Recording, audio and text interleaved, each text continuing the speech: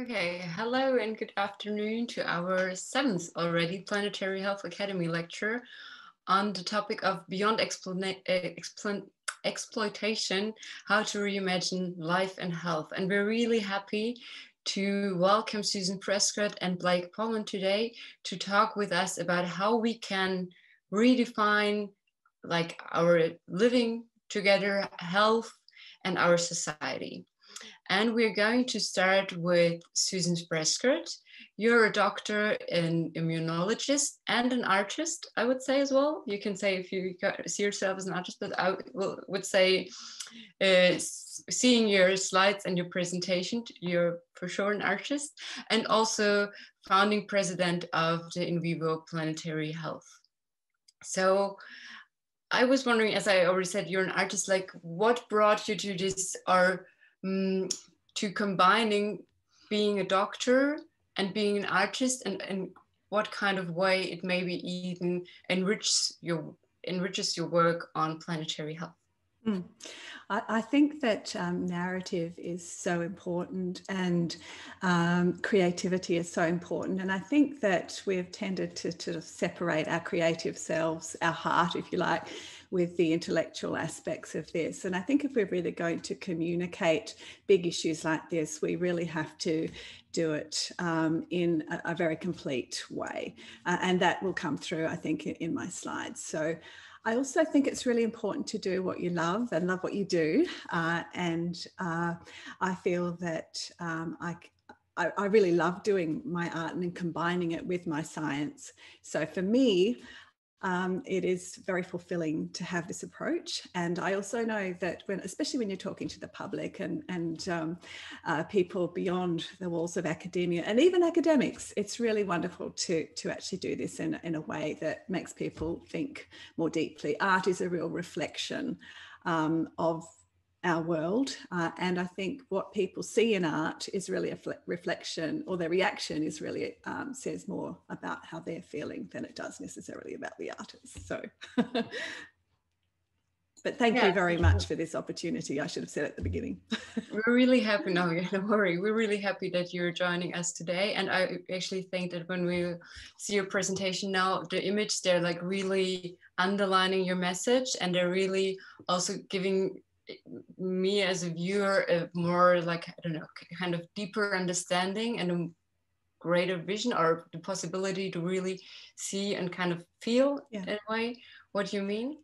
Well, so I think inspiration and hope are so important, and I think that we can often feel quite a lot of despair when we look at the challenges around us, but we also have to remember that we are incredibly resilient, that the greatest place that we can make change is in our own hearts and what we do.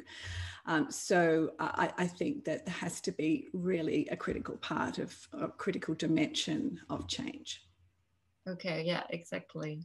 So I would say to all our people from the audience, let yourself inspire. No, let Susan inspire you this way. And let you inspire you. and then, yeah, exactly. Yeah, let yourself inspire you by taking a pencil, whatever, a pen, a crayon, and just drawing something. So yeah, we're really excited about your talk. Thank you. Hi everyone, it's wonderful to be sharing with you today, and I want to begin by thanking the organisers for this wonderful opportunity. I'm going to be talking about symbiosis on all scales, from personal to planetary ecology. I am an immunologist and a paediatrician, but today I'm going to be particularly talking to you in my capacity as the president of inVIVO Planetary Health. The goal of this talk is really to frame human health and immune resilience in particular in the wider context of all of the interconnected grand challenges that we're facing today. In many ways, declining immune health reflects ecosystems disruption on all scales, and so restoring health will depend on an ecological perspective. Immune health is fundamental for all aspects of health and development for not just our resilience to infection, but in the reduced propensity for inflammation and chronic diseases. So we can see that our vulnerability at the moment to many of these conditions is really a measure of declining lifestyle and environmental health. But my talk is really also going to extend to the much bigger picture, the need for imaginative solutions that build on the very best of human nature, the deeper values that unite, empower, and refocus our priorities as individuals, but also as societies towards much healthier futures. The Anthropocene has been an era of profound ecological imbalance affecting health on all scales, and humanity has really affected planetary systems to such an extent that our own well-being is now under threat. Human health cannot be separated from the health of our environment, and that extends from our physical, emotional, social environments to our economic, political, and even spiritual ecology. Even before the COVID-19 pandemic, we were seeing a global NCD crisis, and that was inextricably linked to the erosion of all of these interdependent ecosystems. We are seeing progressively younger phenotypes of all of these non-communicable diseases. We're seeing a shorter life expectancy in the current generation compared to their parents, simply because of obesity, particularly in disadvantaged populations. As I mentioned, I'm a paediatrician and an allergist, and among all NCDs, allergy is the most striking measure of early environmental impact, because we see these conditions within weeks of birth. In countries like Australia, allergy is now affecting 1 in 4 infants, and in preschool children, we've seen a 500% increase in life-threatening allergic reactions. So infant allergy is really a sentinel measure of the impact of the early environment on our immune health, and has much wider implications for many other chronic inflammatory diseases. It's a canary in the coal mine. But that canary perished many years ago, in a sense, and we have really been very slow to make those connections. And our birds are literally dying. In the much wider sense, we can see there has been an overlooked biodiversity crisis in the last 50 years. There have been massive declines in birth species as a really important indicator of ecosystems health on a much larger scale. There have been parallel collapses of insect species, and this is vitally important for our entire global food web. So we're seeing that the health of every ecosystem depends on the health of its smallest parts. And the best example are microorganisms, which are critical to both large-scale systems like climate biology, right through to the health of every individual organism. However, we have seen the effects of urbanisation on large-scale biodiversity loss, and this is echoed through right down to the microecological scale, with impacts on our personal and on environmental microbial systems, ranging from soil systems right down to what's happening in our gut microbiomes. Allergy was one of the first fields to link biodiversity loss to human health, particularly the loss of microbial biodiversity, which is so essential to human immune health and development. But the significance of this observation was really not fully appreciated at the time. Now, of course, we're seeing that dysbiotic drift is associated with almost all non-communicable diseases. We are seeing that there is evidence of ecological extinction or disappearing microbes in many Western populations, and this is directly linked to physical and mental well-being. So we really can see a direct line between life in distress or dysbiosis at the cellular scale and life in distress at the planetary scale. And the drivers of inflammation and dysbiosis are echoed through on every level. So the ecology of the early environment is particularly important in determining lifelong health, ranging from microbial diversity to nutrition, nature, and social interactions. Immune health is really core in this equation. It is central to all aspects of physical and mental development. It determines both our acute and our chronic vulnerabilities. And we can see that early life experience really primes for our propensity to low-grade inflammation and our risk for many NCDs much later in life. Perhaps one of our greatest battles in the 20th century has been our war on microbes. It has taken us decades to learn that this is not the solution and is actually implicated in the epidemic of so many early onset non-communicable diseases. And now in the advent of the COVID-19 pandemic, we're seeing new concerns about the increasing use of detergents, disinfectants, antibiotics, particularly during critical early periods of development. We're seeing an extinction of experience that really is a result of many things, including changes in human behaviour with modernity. We're seeing progressively more time indoors, less contact with biodiverse and natural environments. So this is another major factor in our reduced early life experience. And this is implicated in the increasing propensity for inflammation and immune dysregulation. Again, greater implications in the COVID era. The technology culture, while very important and crucial to situations like this, it does have implications. The digital displacement of in-person experiences, natural environments and social interactions are all having an impact on our physical and mental health, and this is of growing concern. We see that screen time promotes many pro-inflammatory behaviours for non-communicable disease risk, ranging from stress, our eating behaviour and choices, nature deficit, as I mentioned, inactivity, and of course, sleep disturbance as well.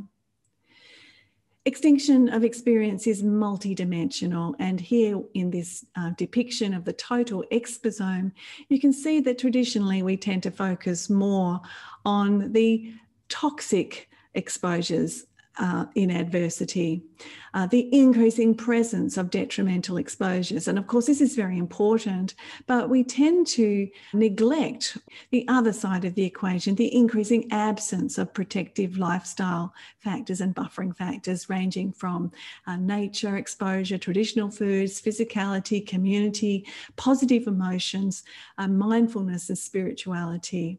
Again, the things that tend to be neglected in this conversation. So this is why ecological solutions are required to improve our long-term resilience. These must also focus on restoring the positive influence as well as reducing adversity. And a good example of these is the nature exposure, nature connectedness as a basic psychological need. Promoting nature connection has so many health benefits, ranging from improved dietary habits, exercise, sleep, performance, social, emotional assets, as well as the effects on our skin and our gut microbiome. And importantly, a better connection to nature means that children as adults will have greater environmental concern and are much more likely to protect our environments. So this really underscores the multifaceted benefits of relatively simple low-cost approaches, the relevance of taking an ecological approaches to healthcare.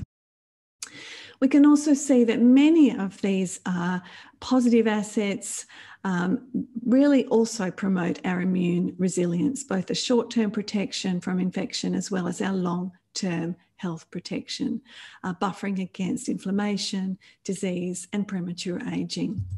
The omics revolution has really been very important for providing biological measures of the total exposome.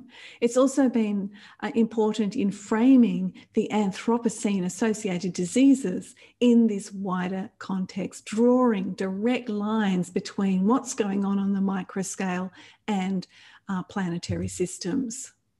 This is all calling for a far greater awareness of these many bidirectional relationships. It's also calling for a greater awareness of our connectivity as a vital part of the solutions. Connections to people, our connections to places, community, all of these things inspire health at all levels. When we look at the grand challenges of the Anthropocene, so many are of our own making. They ultimately stem from human attitudes to each other and to our environment. The solutions must therefore also be of our making, recognising the interdependence of these challenges and that connectivity is vital to the solutions. And concepts like planetary health really help us recognise these interwoven complexities. But these still rarely confront the underlying value systems that created so many of these interconnected problems in the first place, or the attitudes that perpetuate them. Still, the agenda is often dominated by the very worst of human nature, while the best is neglected and devalued. And of course, I'm talking about the importance of empathy, kindness, hope, love, creativity, and mutual respect, the deeper values that unite, empower, and refocus priorities of individuals and of groups. In doing so, we have failed to recognise that this is part of the problem, and arguably these are also our greatest assets in overcoming these challenges. So we need to normalise more mutualistic, creative approaches, including the perspectives of traditional cultures, to positively influence normative value systems. The dysbiotic drift that we've seen in recent decades includes a normative shift towards narcissism and self-interest, with an increasingly narrow focus on economic and financial value, which has really radicalised empathy, kindness, and compassion. We see broken systems are damaging to health, the social fabric, and natural environments. And this broken spirit is manifest in increasingly polarised political agendas. This polarisation is manufactured by vested interests on all sides. We're seeing an infodemic of propaganda and misinformation, which is manipulating perceptions. A creed of power and greed have dominated the global agenda, concentrated in the hands of a few. In any ecosystem, this is unsustainable, with a pressing need for balance. So it is vital that we redefine progress and growth in more meaningful ways and recognise that not all innovation is improvement, and there must be a greater value placed on deeper wisdom. Of course, technology is a vital part of the solutions, but only if we apply much more mutualistic value systems as a compass.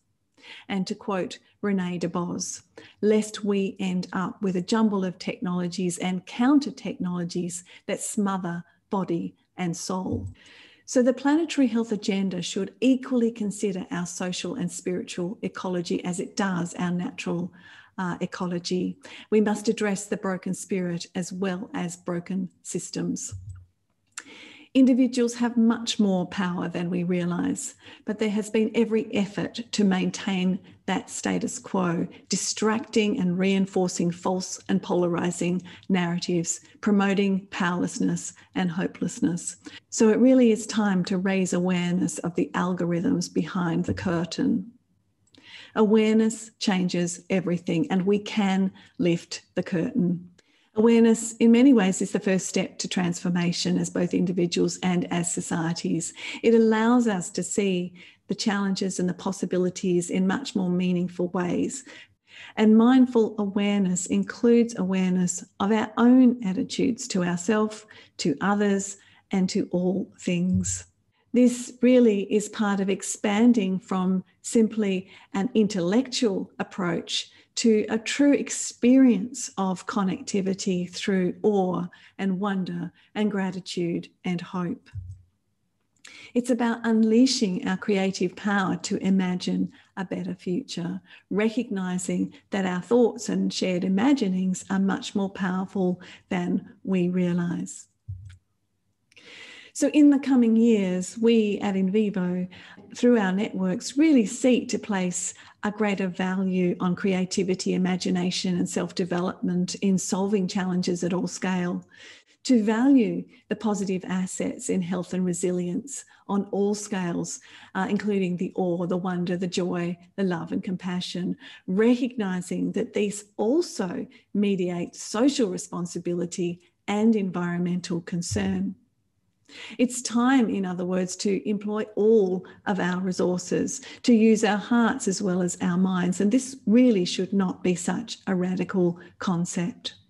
But they're often the things that are dismissed as fuzzy and fluffy and unscientific.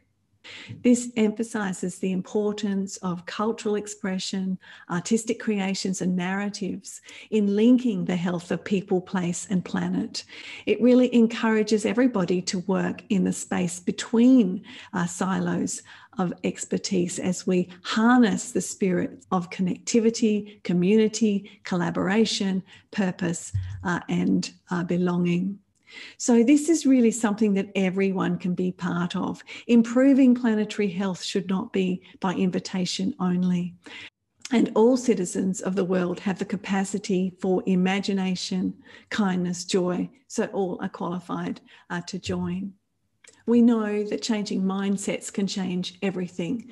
It's the real root of everything we do as individuals and societies. It's the most powerful thing we can change as individuals.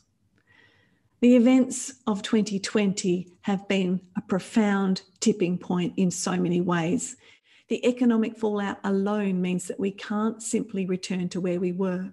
This is a real opportunity to reassess our collective values, priorities, our sense of self and community in hopefully a gateway to a more resilient future. It has been a time of unprecedented and sudden change. It has shown us more than ever that planetary health is very personal. It has also shown us that we can rapidly change priorities and behaviours. It's been a wake-up call on so many levels to so many dysbiotic systems and a real opportunity to shift our trajectory towards a much more sustainable and resilient future. Restoring resilience after a pandemic is not simply about restoring the status quo. It must be about restoring hope and purpose, more vibrant communities, an opportunity for equity and social and environmental justice for much more sustainable, healthier economies. And like all natural systems, we need to find a new and different stable state. In so many ways, the impact of COVID-19 has been so great because our systems have been so unhealthy. And that applies at the level of personal immunity right through to planetary immunity. For all of us, this is a time to reassess our personal priorities, an opportunity to think about how we want to live on the other side. The century-old words of Japanese poet Masahide remind us of how traumatic events can provide new opportunities and new awareness that lead to wisdom and growth. With my barn burned down, nothing obstructs my view of the moon overhead. And this is at the heart of contemporary post-traumatic growth research, which extends beyond recovering to a previous state or situation, but one of far greater growth. We know that acute events can catalyse and accelerate positive change through more expanded awareness, purpose, and meaning for much greater appreciation of life.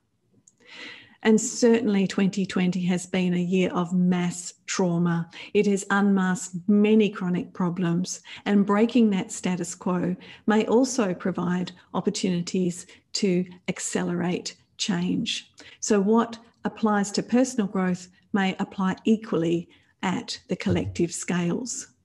And it may be our hope that this will lead to new awareness for new growth at all scales. That what may have seemed impossible before has now become essential. The aftermath of this mass trauma, in other words, provides opportunities for large-scale post-traumatic growth, an opportunity to reappraise our values, place higher values on environmental and social concern, and greater awareness for new possibilities and shared wisdom. So certainly we need to consider what we do as individuals to strive to be part of the solution through our personal commitment to shaping change in all aspects of our daily life. But we can also contribute to a greater change narrative through our connectivity, our shared purpose, which can magnify change. Hope, of course, is generated through action, and we may hope that this leads to a pandemic of possibility.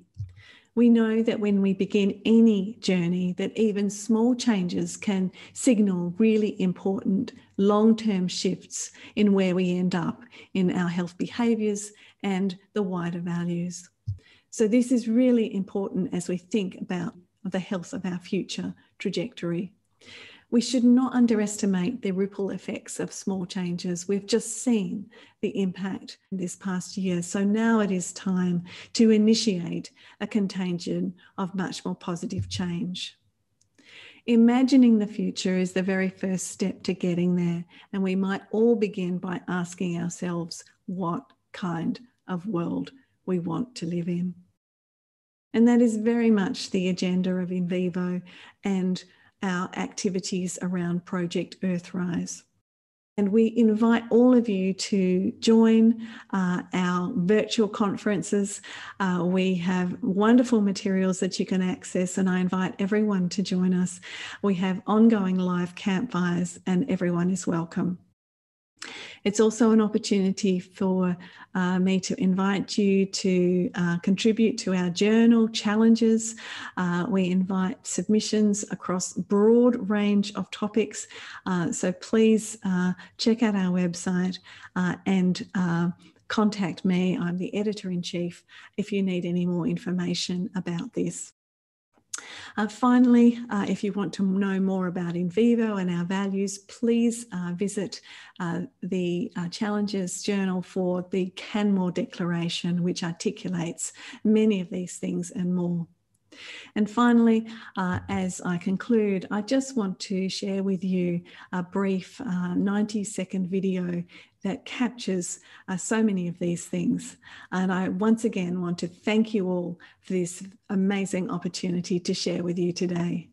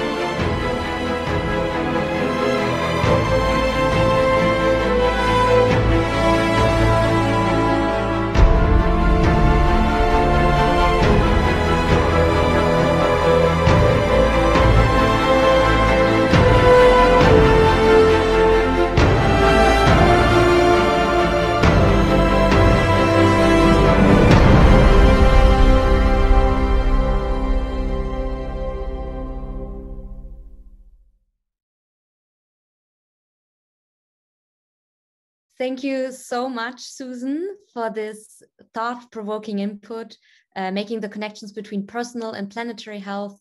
And thank you so much for the beautiful slides. They were much admired by the participants, and we received so much praise in the chat. We will discuss with Susan later on. Before that, we will go on to our next speaker. And we already heard from Susan about the power of community and connectivity. And this is something our second speaker will talk more about. I'm happy to introduce Blake Poland. Blake Poland is a professor in the Dalai Lama School of Public Health at the University of Toronto, where he's also the director of the collaborative graduate specialization in community development and a senior fellow with the Center for Critical Qualitative Health Research. His work focuses on community resilience, community development as an arena of practice for health and social care professionals sustainability transitions, and the role of civil society and social movements as agents of social change. Thank you so much for joining us today. It's a pleasure. Thank you, Sophie, for that lovely introduction. And it's such a treat to be with you all and to follow Susan, whose important, inspiring, and beautiful message, and is just such an honor to follow what we just experienced together. And a warm hello to all of you who I can't see who are on this call. And thank you to Sylvia and Martin and other organizers for this opportunity to share some thoughts about how we rewire ourselves for a different kind of planetary health. So I'm going to share my screen and put this in slideshow mode. And so what I'd like to do today is in the theme of Beyond Exploitation and Reimagining Life and Health, offer 4 building blocks for a different way forward than we're usually offered as pathways to a deeper transformative action. And I want to start by a land acknowledgement, and I'll do that from where I am in the University of Toronto. And the land that we're on for thousands of years has been the traditional land of the Huron-Wendat, the Haudenosaunee, and most recently the Mississaugas of the New Credit. And today it continues to be the meeting place for many Indigenous peoples from across Turtle Island, including the Anishinaabe, Haudenosaunee, Métis, and Inuit peoples, and also increasingly the host to Indigenous peoples from all over the world. And we're really grateful to have this opportunity to work on this land and benefit from it in many ways.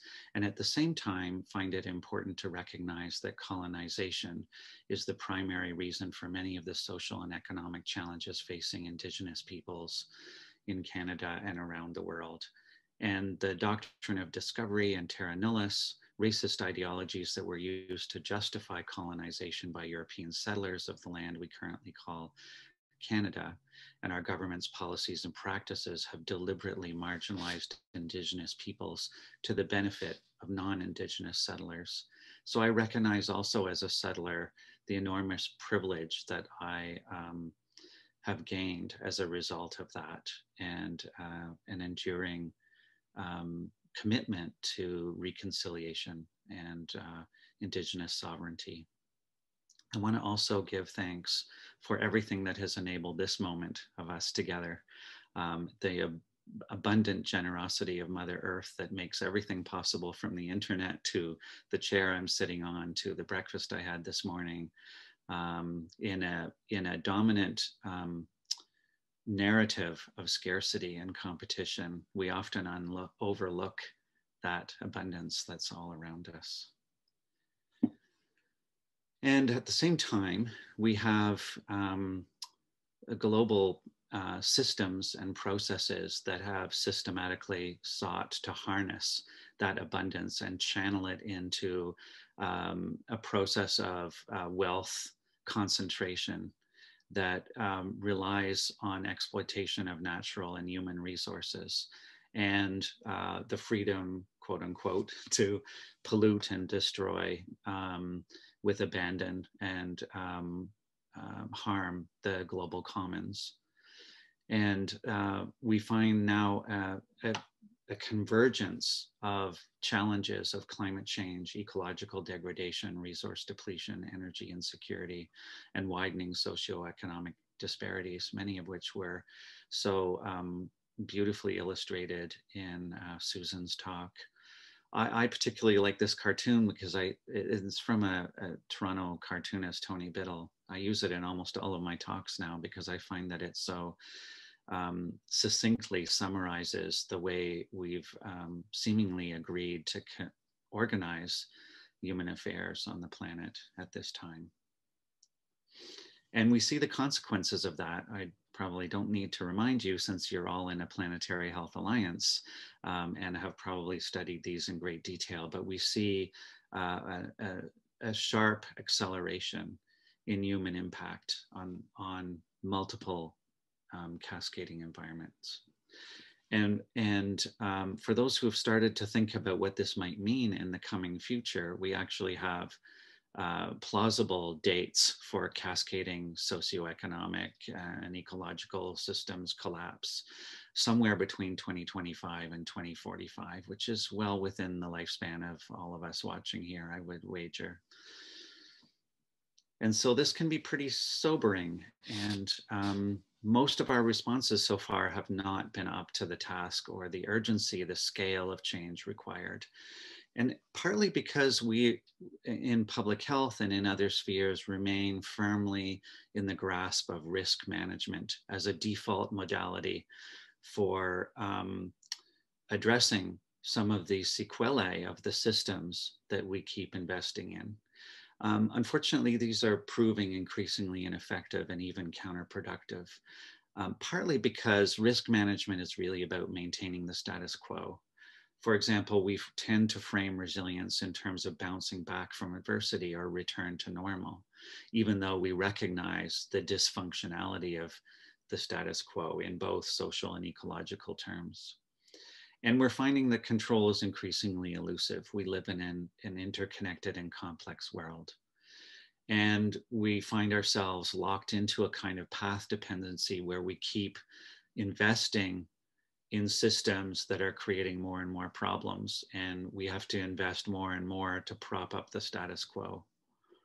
And we find more and more side effects of those that require more of our attention. So clearly a deeper paradigm shift is required. And what I'd like to do here is suggest that there are 4 promising directions from an emerging but also established and often ignored landscape of possibility. And I'm going to go into each of these in turn. The first is really to recognize that a lot of change happens and starts from the margins, and that social movements have been active in this space for decades. Paul Hawken, who penned the book that's in the middle illustration there, Blessed Unrest, estimated 10 years ago that there were at least 350,000 such movements around the world. Some are small and they're unique to a particular community, and others like 350.org are really global. And I've just put a few examples there of the tens and hundreds of thousands of movements that are mobilizing to make a deeper transition to a more socially just and ecologically sustainable future. The Transition Town movement is just one such example, and I think you have that quite extensively in Germany as well. We have it in Canada. We have over 100 cities and communities in Canada participating in some way in the transition movement, which is a citizen-led initiative that started in the UK in 2006 and has now spread to at least 40 countries around the world. Its core is really about building community resilience in the face of emerging threats, emphasizing connectedness, relocalizing production, and reducing dependence on fossil fuels. And one of their bylines that I particularly enjoy that I'll circle back to later in this talk is the notion that, as Rob Hopkins, the originator of the movement, puts it, if it isn't fun, it isn't sustainable, which I like. It's like a double entendre on the word sustainable, right? That the movement itself isn't sustainable if we don't find a way to nourish ourselves in that work, but it's also not sustainable ecologically either. When we researched the emergence of the transition movement in Canada, we found so many examples of proactive work happening. These are not things that typically make the evening news, but they are such inspiring inventions, if you will, of socially and ecologically oriented practices that creating the kind of future we want to have collectively. And much of this work is really about moving from resilience just as a capacity to bounce back from adversity to learning how to embrace change and bounce forward into new ways of thinking and doing. My second offering here in terms of building blocks for a very different future is really to engage in some deep decolonizing work. And I mean that word, we see it referenced in many ways in the context of Indigenous peoples and the need to decolonize universities and spaces and systems and structures. And I think that's hugely important, and I don't want to distract from that at all. But I think there's a whole other layer in which we need to acknowledge that we're all socialized into a worldview that we take for granted and that supports the status quo, that naturalizes inequality and competition, domination, and a scarcity mentality. And that is encoded in a series of stories that we tell ourselves about who we are and where we're headed and what impact is seen of what is seen as possible and what we invest in. And three of those stories illustrated on the right there are a kind of greening business as usual, or what is sometimes referred to as sustainable development, or more broadly, our sense that our salvation will come through technological solutions to some of our deepest challenges. That is the dominant narrative that we see in the mainstream media. There is a countervailing one of societal collapse, and we see the growth of survivalist movements and other initiatives. There was quite a remarkable series of articles in the New Yorker a couple of years ago about how Silicon Valley is investing in nuclear bunkers and land in New Zealand and elsewhere to ride out the collapse. So this is not just a fringe initiative. Now, some of the wealthiest and most powerful people in our societies are also in that, finding themselves in that narrative. And there is a third one, which is really about conscious evolution, that we're being called to step up into our more powerful selves, into our capacity to co-create a very different future than the one that we seem to have queued up for ourselves at the moment. And that it is precisely in these moments of deep challenge that we reach inside and discover the depths of what we're capable of individually and collectively. And that was so beautifully illustrated in Susan's talk. And these stories count, but whose stories count and who gets to tell them and who's listening and how they're heard are still enduring questions. And many of the issues around which of these stories are dominant and how they get told are so important, not only for who gets left out and who gets re-traumatized and marginalized, but also where we invest as a society, what choices our governments make. And I want to also say that even though the dominant narrative is very much about separation and disconnection, as Charles Eisenstein and others would argue is really the core of our challenge here, but from an historical perspective, really only people who can afford to meet all their needs in the marketplace can afford to have no relationships. For everyone else, and indeed throughout history, community and relationships based on reciprocity are what has enabled survival. And so I think that's a useful reminder, because we tend to think that we have to work hard at changing the narrative. But we find that actually the narrative we're in now is an expression of privilege and dislocation simultaneously. When we think about this decolonizing work that we're invited into, I want to emphasize that we have the opportunity to draw inspiration from many non-dominant knowledge traditions, from critical and progressive traditions at the margins in the global north. And I recognize there's a little problem here around whether we're talking about the West or the East, the global North and the global South. The nomenclature is not perfect, but if we think of neo-European traditions at the margins like degrowth, political ecology, critical race theory, ecofeminism, earth traditions like deep ecology, neo-paganism, animism, druidry, and indigenous ways of knowing that emphasize connection to the land and to our ancestors, to all our relations, the sacredness of all life, and global South epistemologies like Buen Vivir, Freirean critical pedagogy, liberation theology, notions of collective health from Brazil and elsewhere.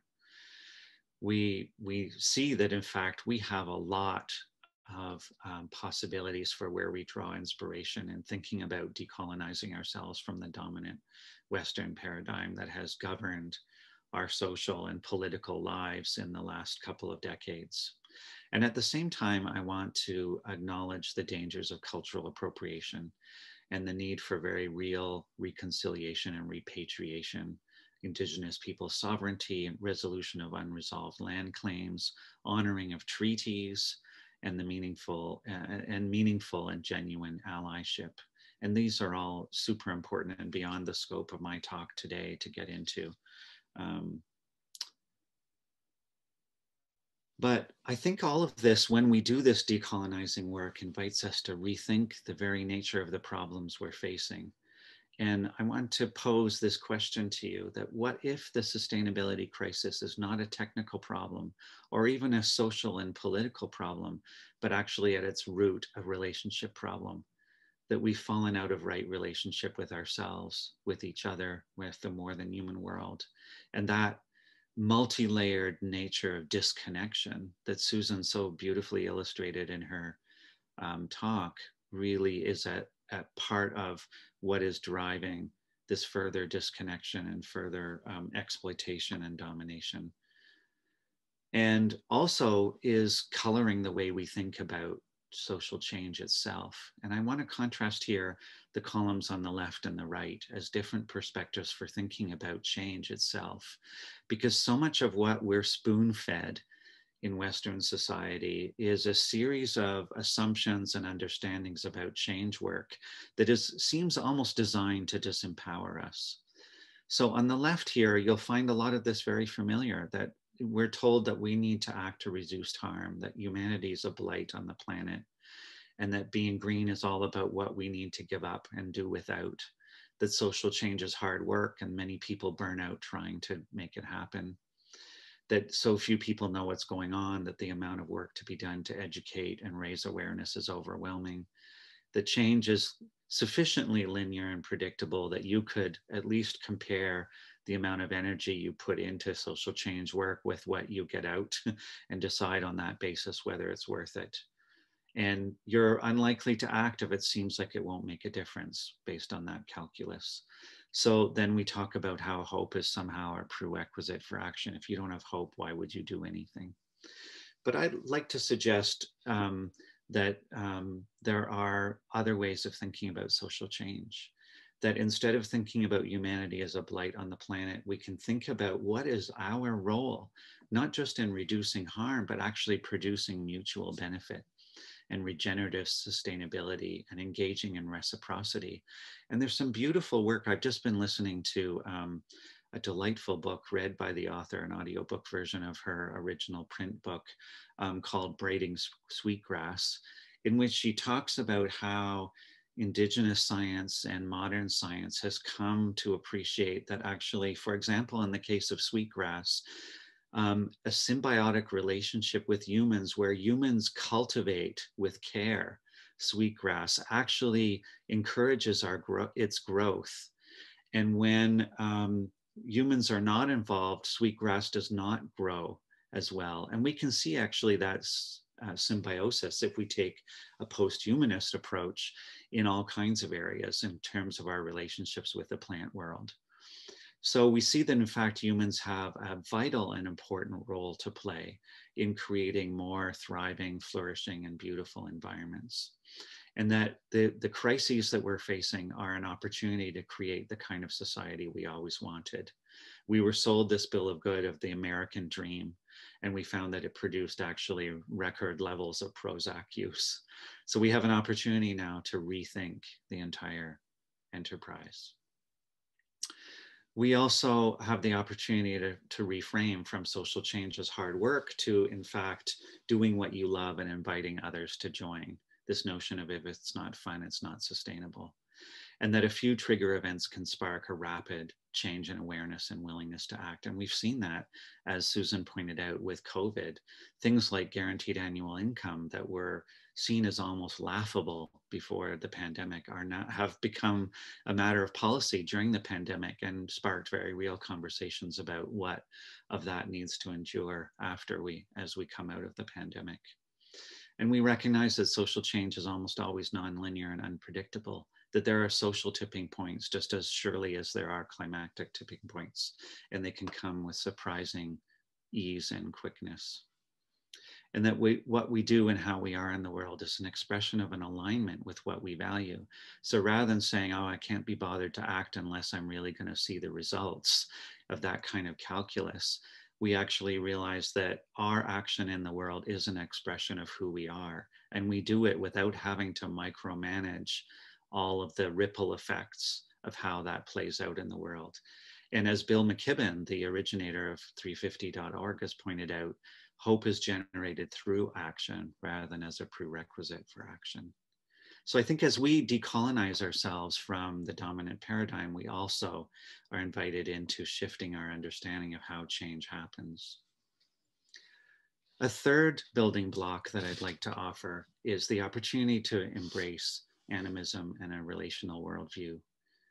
That worldviews and ways of being that are common amongst Indigenous peoples, as well as European traditions of various kinds and Shinto traditions in Japan and elsewhere, see life as animate, sentiment, and possessing agency and spirit. And that a world that is truly alive, that speaks to us, that works together to co-create reality, is actually quite a different world from the one that modern Western culture sees as a world of things or resources at our disposal, with humans at the pinnacle of evolution. So what if we not only learned about nature or in nature, but also from nature? And this whole field of biomimicry is actually showing us the incredible wisdom and fertility and fecundity of nature, and the possibilities for reimagining how we do things.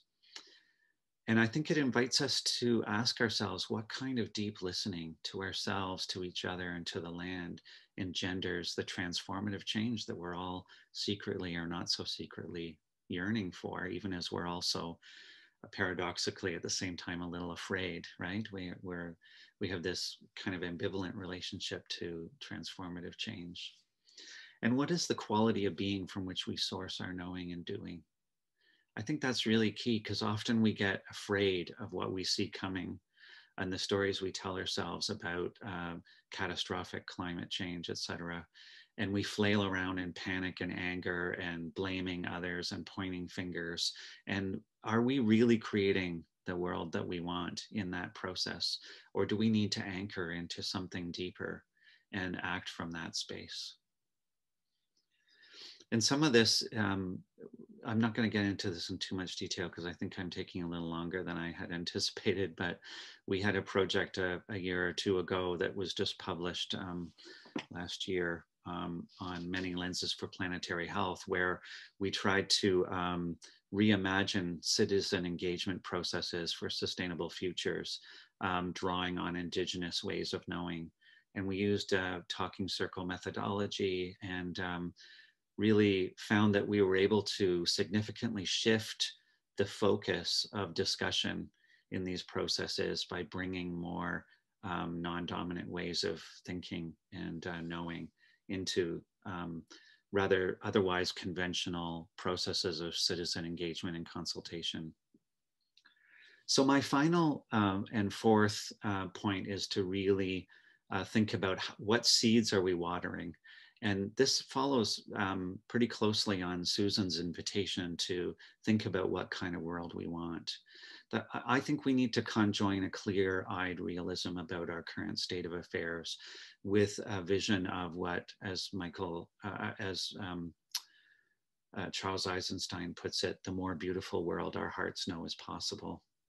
That energy flows where attention goes, and that we want to water the seeds of our dreams. And I think Martin Luther King illustrated this so brilliantly in his classic speech, I Have a Dream. And I think the left and other movements have forgotten this, and it's all about what we have to give up and the frightening state of affairs. And we've forgotten that we're born to dream, and that dreams can motivate and move mountains. And we, in fact, also have many traditions we can build on here. Everything from positive deviance, appreciative inquiry, asset-based community development, post-traumatic growth, as Susan pointed out in her talk, community resilience, morphic resonance, quantum social theory, Marie Brown's pleasure activism, Peggy Holman's work on engaging emergence. I put little illustrations of some of those books here, but there are so many parallel and emerging traditions and movements now that are building on this fundamental understanding that the more we can articulate what we want and not just what we don't want, the more we can propel ourselves into a future that is collectively more socially just and ecologically sustainable, and more in line with a notion of sacred living and sacred reciprocity. And so that the work itself brings us joy instead of being overwhelmment and disconnection and fear. So my closing invitation is to discover your sweet spot if you haven't already. That's at the nexus of what you love, what you're good at, and what serves the world. And we all have that. We're here, I believe, for a reason, to contribute to this momentous sustainability transition and shift that is already well underway, and that really is the defining feature of this and the next generation. Thank you.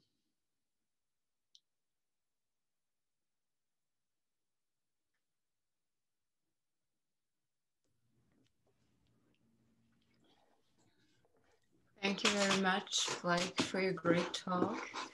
And the two of you, they had, like, of course, obviously similarities that we need to find different ways and new ways of thinking to kind of solve the problems we created with our old way of thinking, I would say, either by becoming more creative and joining, for example, art and our work, like being in pediatrics or immunology, and also by, as you said, like looking at the non-dominant way of thinking, which I very much liked.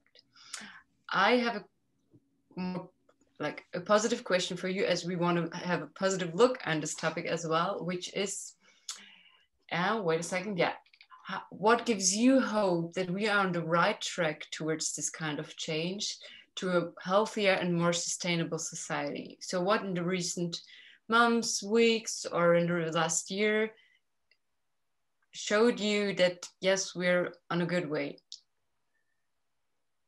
If I can answer first, and then maybe we can ask Susan the same question, because I'm sure she has lots to contribute to that also. I think we see so many things going on now. In one of my slides, listed just a handful of the many social movements that are so active in these spaces right now. Fridays for a Future, the Tiny House Warriors. There's so much going on, and you know, they don't tend to make the evening news, but it's like a groundswell of action for imagining a better world. Not just imagining, but also making it real in communities, in people's everyday lives.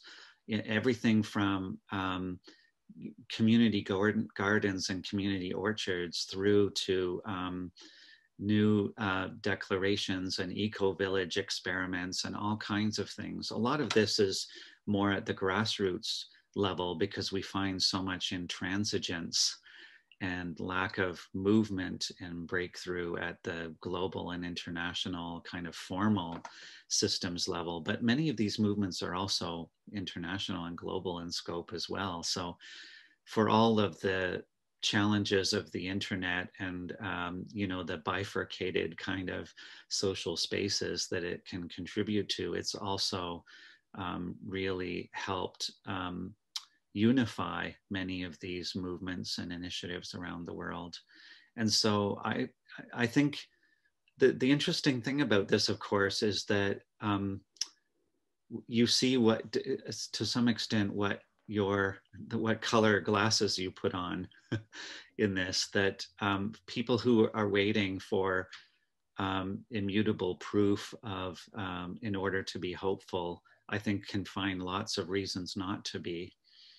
But I take a somewhat different view, that I think the polarization that we're experiencing right now in so many ways is a natural part of the process of deep transformative social change, that those who are anchored more in the dominant paradigm are not going to go easily. They're going to go kicking and screaming, and they're going to look for familiar, certainties, whether that's in the religious right or in other forms. And I think to some extent, the polarization is just a sign of a cracking apart of the old systems. And I really struggled with this for a while, because I had my own dark night of the soul exploring all of these issues and feeling like we were really not on a happy trajectory, and really being concerned about the polarization that I was seeing. And then it kind of dawned on me that actually the dominant paradigm is just not going to go necessarily silently off into the night.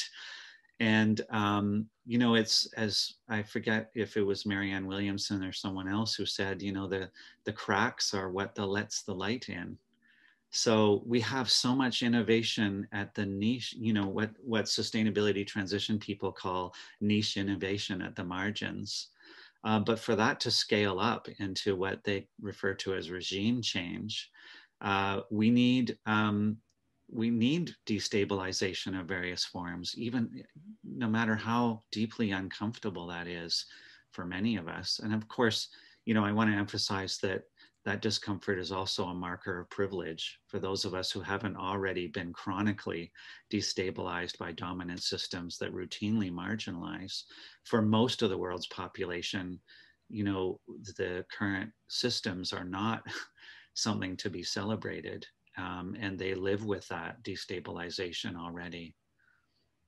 So that was a rather long answer to you. There's not a lot that I can add to that. Wonderful, wonderful summary. Thank you so much, Blake. I would say that also my hope comes from conversations just like this, and there are so many more conversations like this. There are many grassroots efforts, as Blake has said, but it has been taken a long time for some of these concepts to penetrate academia. But I think it's happening now. And the other dimension of this that also brings me great hope is there are so many young people, so many people who really see hope and take action for their future. And I think that is great cause for hope. The other thing to add further is that the interconnectivity that we're seeing. Technology is helping in this sense. We're also seeing a breaking down of so many silos. And I think Planetary Health has been a wonderful mechanism to do this, to bring people together from so many different spheres, so many different perspectives, all to try and bring something unique to that rich picture.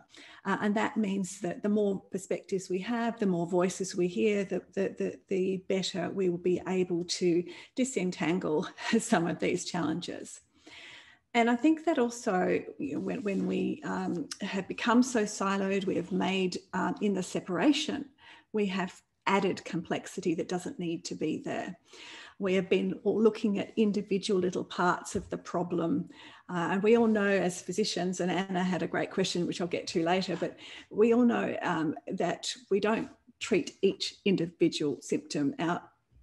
The better approach is to look at the disease, to look at the common elements, we call it the common denominator, I guess, but it's really actually not the lowest, it's really the highest value that we should be putting on, again, our spiritual ecology, the value systems that perhaps are underlying all of these problems and causing all of the individual problems that we're looking at. And I think that by having this much more integrated approach, this much more connected conversation, that is great cause for hope. And the disruption that we are feeling at the moment, I totally agree with Blake, is that we need to crack the status quo in order to make the changes. And that doesn't have to be a violent process, but I think that there will be push and pull. And we need to remember that this point in time, it may seem, because we're in the middle of it, but when we look back, we'll see that it was a necessary part of our growth. And I'm sure other people have got other comments that they would like to make from the panel. Yeah, thank you very much for your answers. I think when you talked about these cracks, this combines really well with what you said like beforehand in your talk, that in these moments of challenge, we discover what we're really capable of. So we're not courageous enough to really create this change in moments where we're like pretty fine and okay, because we don't have this incentive to really change something. But in these moments of, yeah, discovering cracks or experiencing cracks, kind of, and we discover what we actually could do. I would hand over to Hannah for the questions from the audience to let us know before we go into the discussion.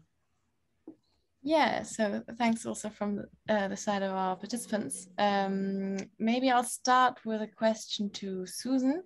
So besides all the admiring comments on your art and your talk, several participants also asked how they can translate your ideas into their practice. So this is especially in health systems and as healthcare professionals, or maybe in another way, like how do you include your philosophy and in your own practice?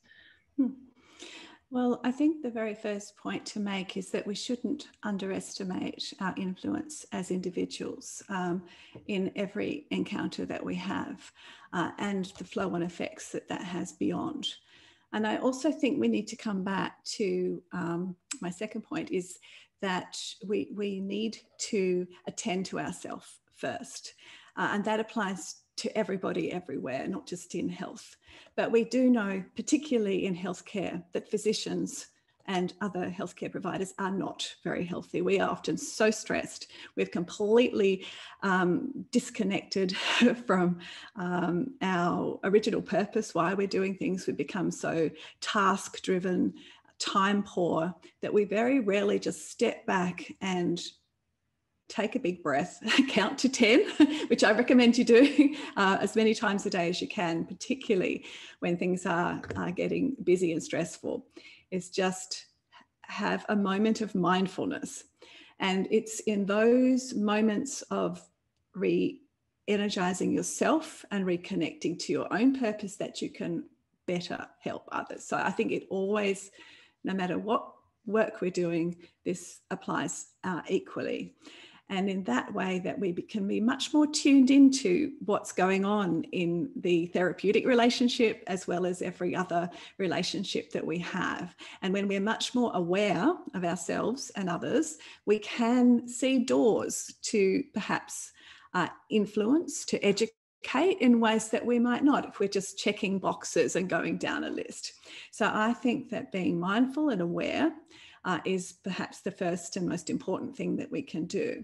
And then you will see more opportunities, whether it's talking about nature contact to a family, whether it's about something else specific, but you will be much more attuned. So obviously every situation in your clinical practice is quite unique, but I think if you are in tune and you know why you're there, and you are able to remember that we are carers, and so often that caring kindness goes out the window when we're running down the corridor trying to get from one patient to the next.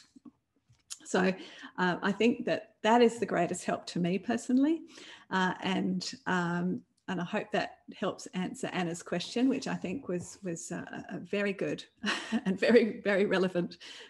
I don't know if there is anything others would like to add to that.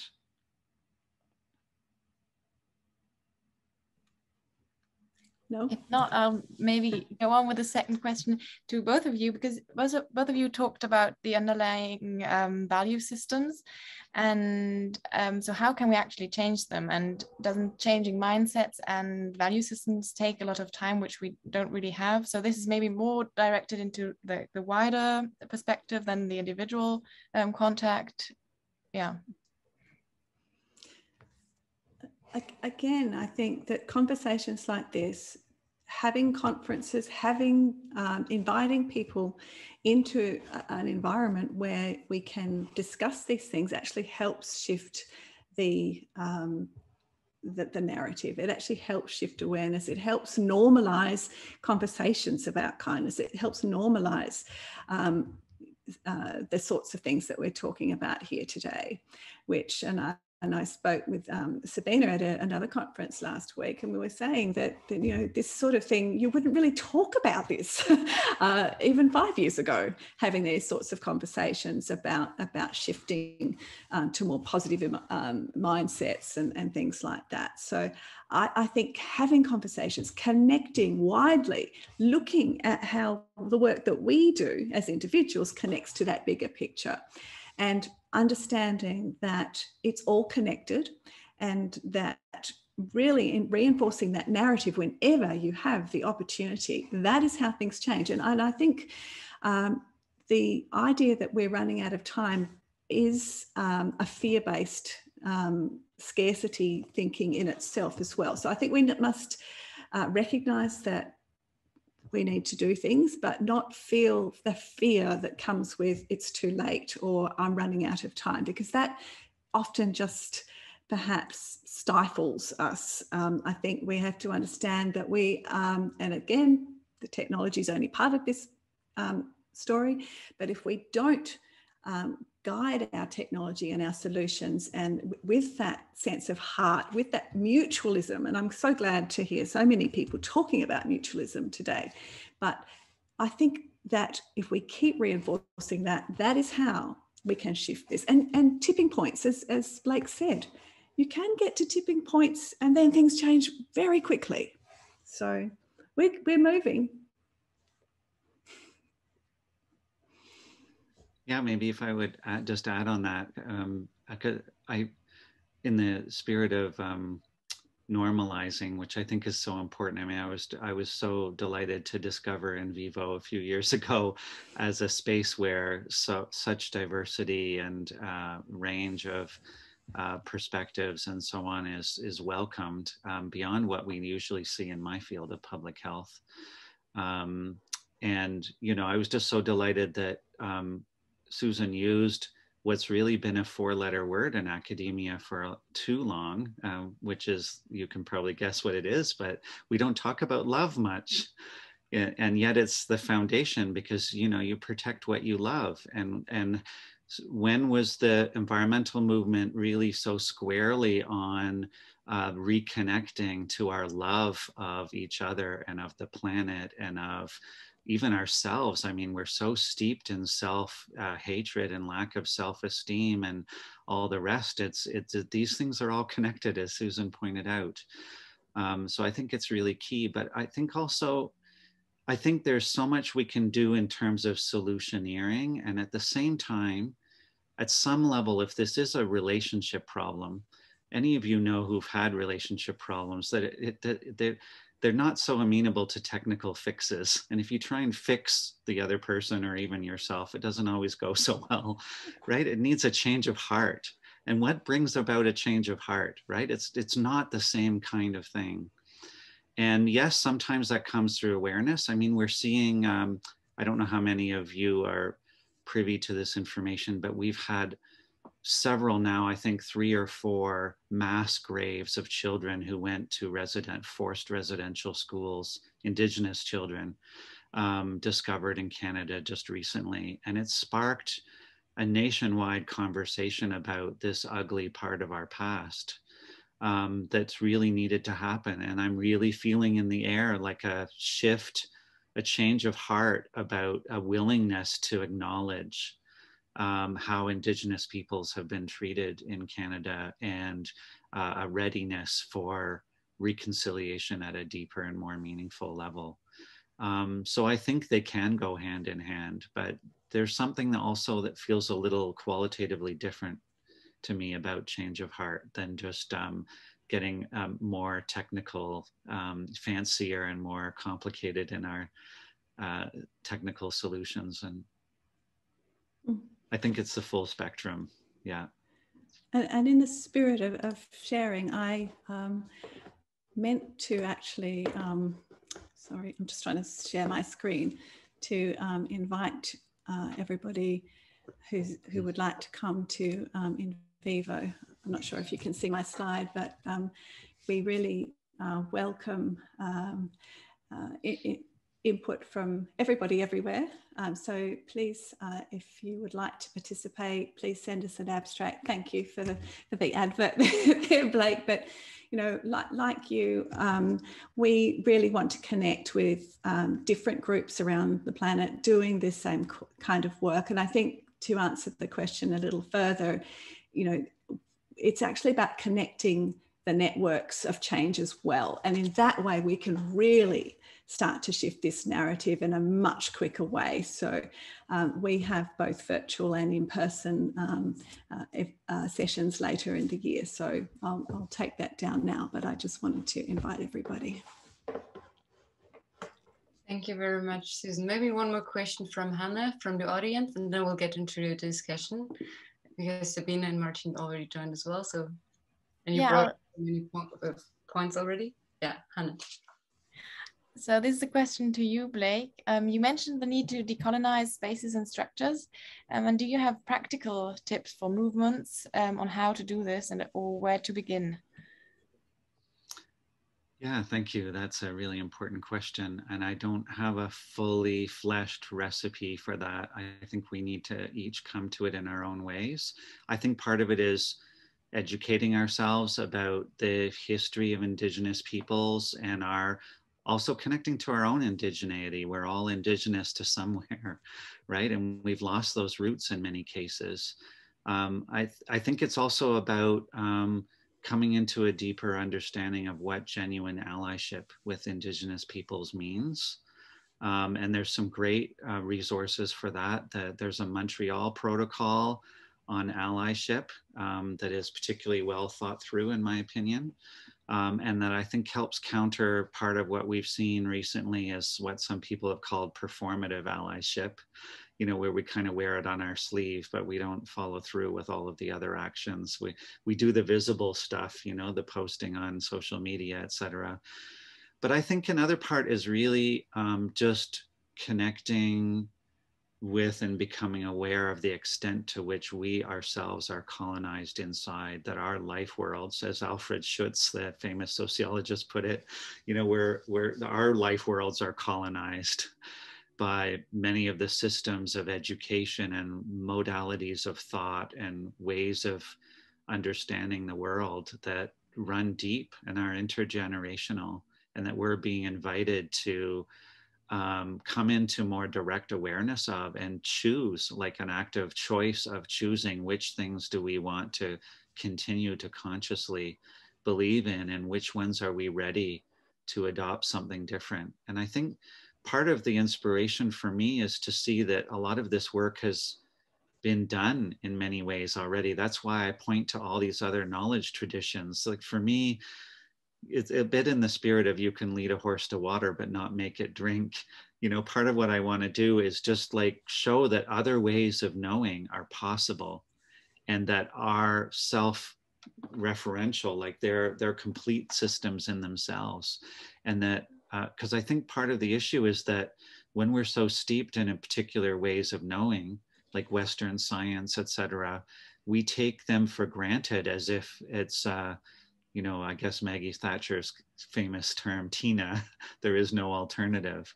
So just knowing that there is an alternative and knowing that there are other ways then invites us into learning more about them, and then consciously choosing what we want to believe going forward. Because I think one of the beautiful allies in this change work is that once you know something, you can't unknow it. And you know, we used to, I always marvel at how much we try and educate people, whether it's about the physical dangers of smoking or climate change. But, you know, any idiot can spend 2 minutes on the internet and learn all they need to know about those things. So it's like we have a willful ignorance also, right? Where we arrange not to know what we know that if we knew, we would need to change. Like there's a cognitive dissonance there, right? So many of us do this on many fronts, whether it's about our history, past relations with Indigenous people or other things. We kind of turn a blind eye. And I think that's why Joanna Macy's work is really so inspiring to me, because it's about acknowledging the current state of affairs, like a clear-eyed realism and seeing with new eyes. But for her, ground zero is acknowledging our grief for the destruction that's all around us. And I think that's a big part of why we turn a blind eye to so many things. It's like we're overwhelmed. And when we just really allow ourselves to connect with the reality, I know it hits me every time I hear a chainsaw and another beautiful being that we call trees comes down because it's seen as inconvenient, or, you know, it might in the next 10 years fall on somebody's car. And I see what priorities we put, you know, as if, you know, because our child might get an illness a few years from now, we're just going to kill them now so we don't have to have the inconvenience later. If we really treated trees the way we treat our children, we'd have a very different world. I'm sorry, that's a bit of a rambling answer, but.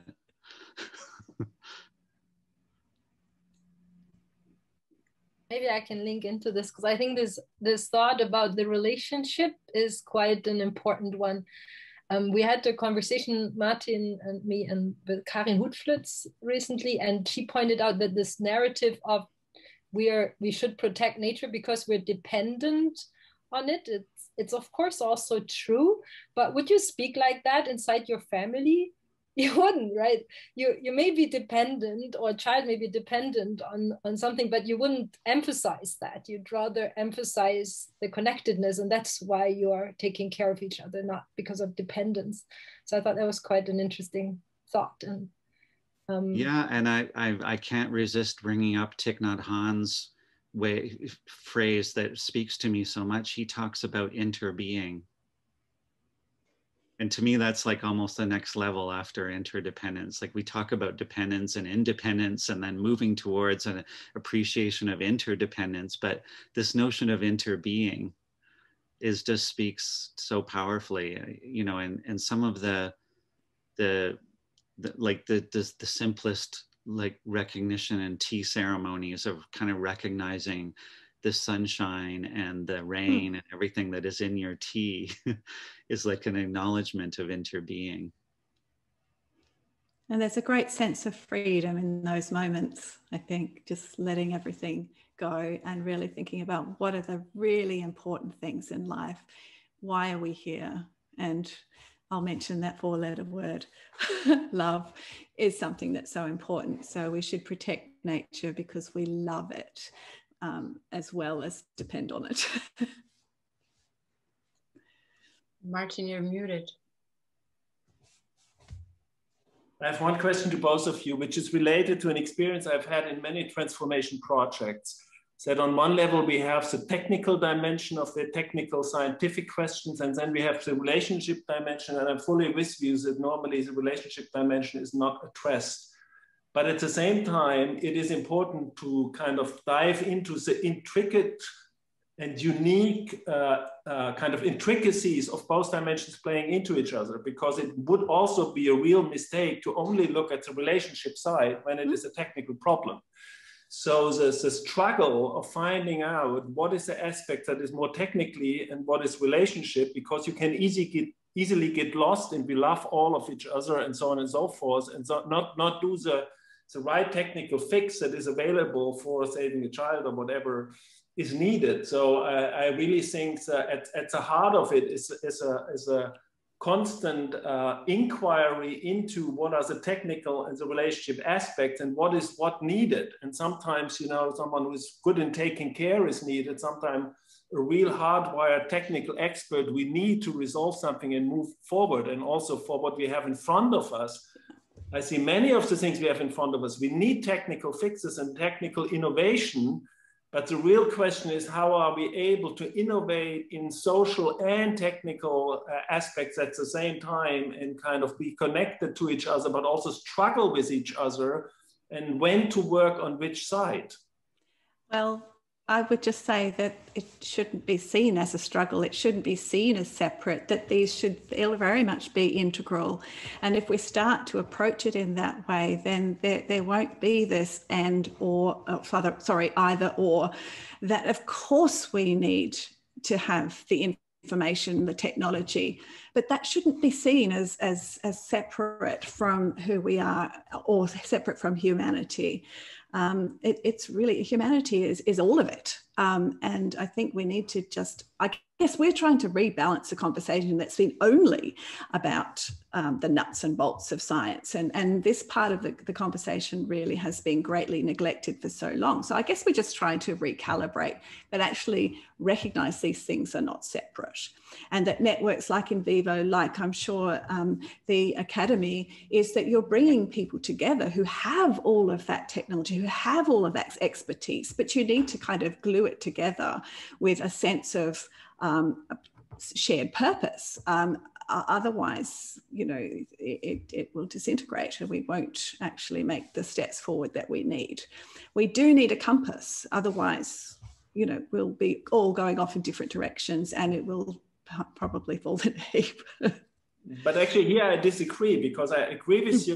You know, it is not separate, but it is distinct.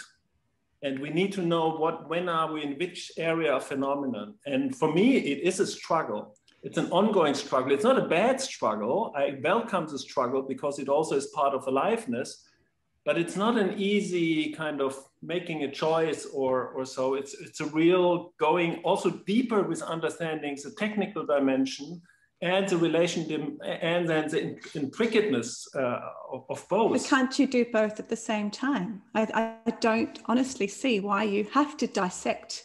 No, I'm not saying dissect. I think to distinguish, to be clear when are you in which phenomenon. And for me, I would only ask why. Why do you need to separate this? Why does it have to be? I'm saying you don't have to separate, you have to distinguish, which is a difference. And I'm just asking why. Because it's different areas of phenomenons with different rules where different interventions apply. That's why. But I would say, like, maybe that's this urge for humans to understand things. And I would actually agree with Susan. And I think, like, why do we need to understand which belongs to which area or what belongs to which area? Why can't we just trust in our intuition and just kind of act into the openness? I think there's actually two interrelated issues here. One is, I think something that in environmentalism we fall prey to all too often, which is thinking that we need one unified strategy. And we fail to acknowledge that people are equipped in different ways. And in the spirit of the phrase, you know, let 1,000 flowers bloom, some people are drawn more to the heart work and some are drawn more to the technical work. And we need all of it. And it doesn't all have to be neatly reconciled. And at the same time, I think technology without heart is just like nuclear weaponry. And, you know, heart without technology also runs the risk of being ineffective. So, but I think what we need is for what we have a lopsided Western development, which is all about technological prowess and dominance. And I think what I take from many of my Indigenous friends and colleagues is this notion of grounding everything you do in a relational worldview of living in sacred reciprocity. And if that is ground zero, then we can do all the technical work in the world and empower the most brilliant scientists to come up with things while keeping an eye on that alignment. And to me, that's how we bridge this gap, is we recognize that we don't have to have a one-size-fits-all solution for everyone, because we're all different. We all have different gifts, like the sweet spot in my last slide. We all have different gifts to offer. And at the same time, as a society, we need to recognize that there has to be some foundational values and principles that drive and align our work. And then we can unleash the full creativity and diversity of perspectives and contributions from the full spectrum, from the scientific to the more heart-based, because there's so many modalities in that continuum. And scientific discovery and technology comes often from moments of inspiration. So again, I think that everybody will have their own strengths, and that's part of the diversity of richness that I was talking about, that it's really about respecting each. If we want to make it into sides of a discussion, I honestly don't think it needs to be, but just recognizing that we need all of it. And I think that it's a matter of understanding that there is, particularly when we talk about planetary health, the whole concept is that everything is connected, everything is interdependent, and it's not just the physical systems. It's the humanity. It's the multi-layered aspects of all of this that are all interdependent. Thank you very much for your lively discussion. We would have one more question, but as we are already like punctually on time, I would pose the question to Susan and Blake, if you would be open for one more question. Yeah? Yeah. Okay. Yeah, I would add one question, because we talked a lot about deep listening, and I totally agree that this is needed and something that will drive us forward. But you also, and I think that was really strong of both of your presentations, talked about those who don't want to listen, about those who are polluting, who have interests behind that. And I just wanted to ask, and also those are the people who are not in these spaces, right? Who are not discussing right now here. So how do we deal with this? Do we have to not listen at some point? What would be your point on that?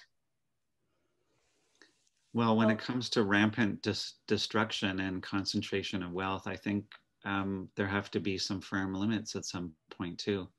I'm reminded of a famous organizer, Saul Alinsky, in the US in the 1960s and 70s, who said there's two kinds of power in the world: people power and money power. And money power will prevail until people power organizes. And so I think part of what we're both speaking to here is like a groundswell of awareness and appreciation and reorientation. And there are those, it illustrated it beautifully in Susan's slide of the hand maneuvering the puppets of polarization. Those hands also need to be slapped and those strings need to be cut. And we may decide collectively that we don't want to wait for all of the listening that might need to happen from those spaces. And I think we do know the power of collective action when we're ready for it. But it's a great question. It is a great question, and I echo everything Blake said. And we need to remember that we can't change people's minds. That's their choice. But we can promote awareness, and we can, again, expand those people who may not be aware and may not have yet decided what they want to do. But again, there will be some people who are absolutely closed-minded, and there's almost nothing you can do apart from promote awareness. And a choice is what we all have, and freedom and choice are really of the utmost. So I think that we just really need to make our own choices and promote awareness in those around us and beyond as much as we can. One of the things that really stood out for me from Paulo Freire's work is when he said that the oppressor's liberation is bound up in the liberation of the oppressed. And that really struck me. And he said often the oppressors don't realize that because they're so bound up in systems of oppression where they think that their well-being depends on the oppression of others. But I would like to believe that there's some truth in what he suggested. And at the same time, sometimes we just need to use laws and say, okay, no more plastics, no more, no more, multi-billionaires, no more, obscene concentration of wealth, carbon caps, et cetera, right? We have policy levers when there's sufficient collective will to constrain the unbridled greed, et cetera, of others who have lost their way in these systems that we've allowed them to colonize. And that comes back to the shifting of value systems, because we've valued those things. When we no longer value those things, when they become unacceptable and abhorrent, then things will shift as well. And we're seeing so much of that already. Like I saw, I don't, maybe most of your listeners are not so familiar with this, but in North America, one of the symbols of excess in the personal transportation is the Hummer, right? Which was an offcast of, you know, the US military at some point. And I saw one on the road recently, and it just reminded me that those were symbols of conspicuous consumption and thumbing your nose at climate change. And we hardly see any now, and it would be seen as an embarrassment. It's like the Tesla has taken over now. And I know that's a really problematic comparison, because it's still about consumption. It still has huge ecological impact, but we do see those sea changes already all around us. Thank you very much to the two of you. I have two things that I would like to shortly to summarize, or to give to the audience back as a short reminder, two quotes. So one from you, Blake, you said, "We're born to dream." I think that was a really nice one. And also from Susan, from you, that we should not underestimate the influence as individuals. And also with this comes, I think, as we repeatedly say, but I think it can't be bad to repeat it again, that everybody can think, who does he or she know in their environment that has some kind of position with influence that we could talk to also kind of, give the incentive to rethink their opinion. Thank you very much, Blake and Susan, for joining us. Thanks from me as well for these inputs that were both inspiring, but also challenged us to be critical about our narratives and our worldviews. I love that this had both in it. Thank you very much. Have a good evening.